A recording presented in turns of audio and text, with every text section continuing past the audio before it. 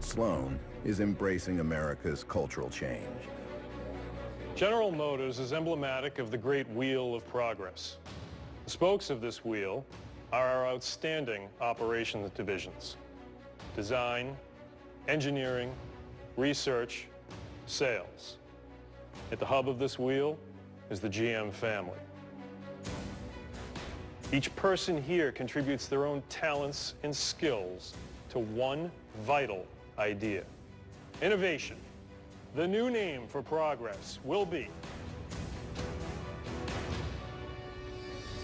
General Motors.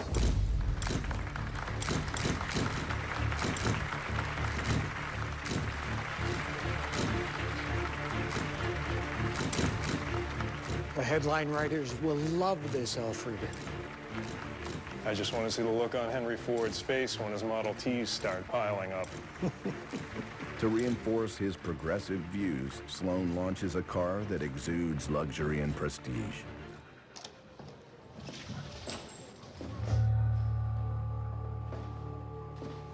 Bill, what brings you?